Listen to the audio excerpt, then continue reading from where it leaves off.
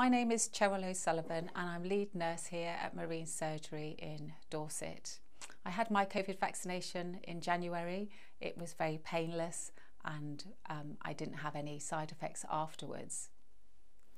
I think it's really important to get your coronavirus vaccination to protect both yourself, your loved ones and everybody else in the community.